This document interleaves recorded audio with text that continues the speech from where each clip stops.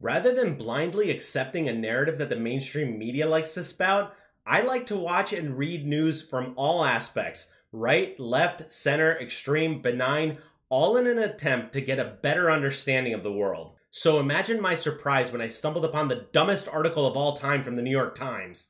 Now, credit goes to my good friend from down under, Jesse Grant, for bringing this to my attention. Suffice it to say, the mainstream media is in full damage control after the disaster that was Madame Web. But did they learn their lesson?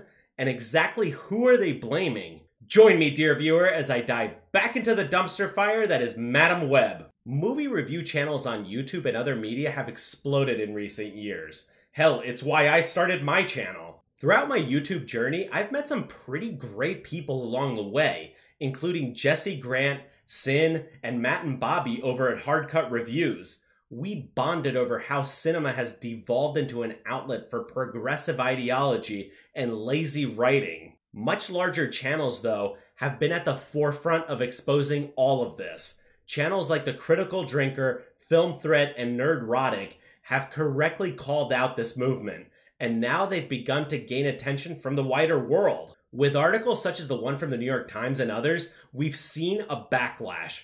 People who generally can't think for themselves, or at least refuse to engage in debate, write off the opinions of people they either don't know or disagree with. This article is trying to put Madame Web in a positive light while simultaneously blaming YouTubers for its flop at the box office, calling them racist and bigoted. They never outright mention them by name, but they are clearly talking about YouTubers like The Critical Drinker, Nerdrotic, Film Threat, and The Quartering. I've personally seen a huge rise in views and subscriptions in my videos which call out bad cinema like Madame Web, which makes me beg the question, is independent media winning the culture war in Hollywood? While Hollywood can make movies like Top Gun Maverick, Dune, and Oppenheimer, they are making more flops than hits, and it is YouTube that's winning the hearts and minds of audiences everywhere. There has been a trend that South Park correctly pointed out of movie and TV studios pandering to a hyper minority that wasn't going to see their movies in the first place. As The Critical Drinker also correctly pointed out, studios have supplanted good writing and filmmaking in favor of signaling the virtue of the executives. Now, I'm not trying to bash movies and shows having a message. There's nothing wrong whatsoever with progressive messages and interesting ideas being put forward in cinema. When political messaging and ideology gets in the way of telling the actual story, it's the point at which it becomes the overriding factor that takes precedence over good storytelling, good character development, and good writing overall. This is what takes you out of the experience. Take that now infamous scene from Falcon and the Winter Soldier. You've got to do better, Senator. Yeah, that was so cringe, and it completely took me as the viewer in the audience completely out of the experience. The magic that has been lost was the ability of films to completely take you away from reality and into a new world, a world you get to explore, interact with, and learn from. Take a movie like the original Avatar. It was essentially Dances with Wolves in space with Smurfs. The original Dances with Wolves, though, carries with it a strong progressive message of living with the land, not on it, becoming one with nature. It was the same thing with Avatar. Progressive message for sure, but it didn't get in the way of telling a story, even if that story was a direct carbon copy of another story. But can you tell me audiences weren't absolutely enthralled with the world of Pandora? What would have happened if the message was more front and center rather than focusing on the world building? There has been a real trend in Hollywood lately where movies seem to be lecturing their audience in a very arrogant way and letting their messaging become the only thing audiences see on the screen. It seems that movie producers very arrogantly put themselves above their audiences, and they get upset when things don't go their way. When audiences deride bad movies that end up flopping, studio execs have begun to attack them. Since when has attacking your customer been a salient business strategy? Last time I checked, anytime anyone ever insulted me, I was less likely to listen or buy into anything they say. It's almost as if they're coming from some high and mighty place and are just so superior to everyone thinking they know better. Cinema is definitely a great place to raise specific questions or themes, but there's a way to do that without coming across as arrogant or narcissistic. There are indeed filmmakers that are able to do that well. Christopher Nolan, Steven Spielberg, Denis Villeneuve, among others, are able to do that very well, but it never comes across as arrogant. Now, I don't agree with the critical drinker and Nerdrotic on everything. I mean, we'd certainly get into a fight over labor and workers' rights. But aside from that, I do think that YouTubers are superior at spotting trends and correctly calling them out. As content creators on YouTube, we don't put ourselves above our audiences because we're not. I can tell you that I've focused on building a community. I can see from the comment section that not all of you agree with my takes, and that's okay. I mean, I've already unleashed the Kraken with my opinion of the trash that was Zone of Interest, but I'm here to start a dialogue, to engage in debate. Because without the art of debate, we devolve into savages in ideological camps hating each other. YouTube is a platform where you can start conversations and engage in debate. Making a video is not all one-way traffic. I see and get your feedback and I adjust accordingly. This is not a monologue or soliloquy. It's a dialogue that we have to continue to feed and continue to build off of. And we can't be afraid to be wrong.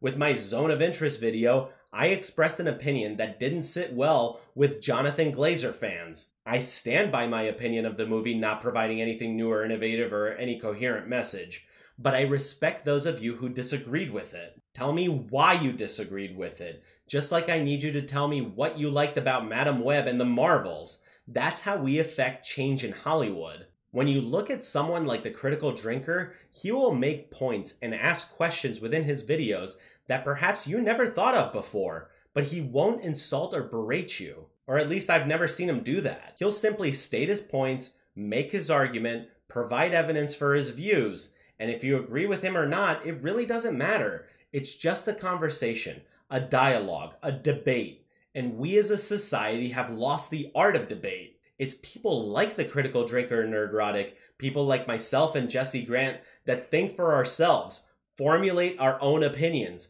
provide arguments and evidence. And if we're wrong, and we can learn from it. We can learn from the debate. At the end of the day, art is supposed to be a conversation.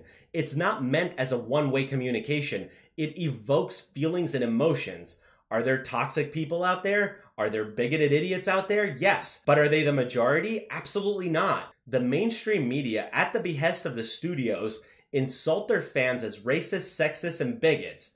But if there's so many racist, sexist, and bigots out there, then how do you explain the massive success of movies like Barbie, Crazy Rich Asians, Black Panther, and Oppenheimer? The reason those films succeeded and Madam Web and the Marvels didn't is because they resonated with more people. It also helped that the writing, direction, stories, and acting were far superior than anything Disney and Marvel have put out in the past 5 years. Making the argument that bigoted fans led to the demise of the Marvels and Madam Web is completely disproven simply by the list of films I just mentioned. Hollywood and society as a whole should take a page from Christopher Nolan. He is probably going to go down as one of the greatest directors of this generation, if not of all time.